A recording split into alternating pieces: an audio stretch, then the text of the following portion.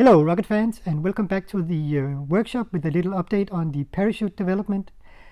A couple of months ago we tested 3 parachutes at Odense Skydiving Center, and 2 weeks from now roughly we will test 2 of them again.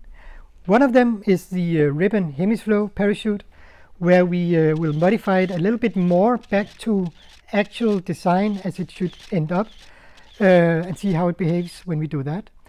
The other test will be with the main parachute for the rocket, and here we will test a modified version of the device that controls the opening sequence of the main parachute, so that we are sure that that will work. We will be leaving the plane with a skydiver. I will follow after him, see how it behaves, and then hopefully we will get news for you when those come in.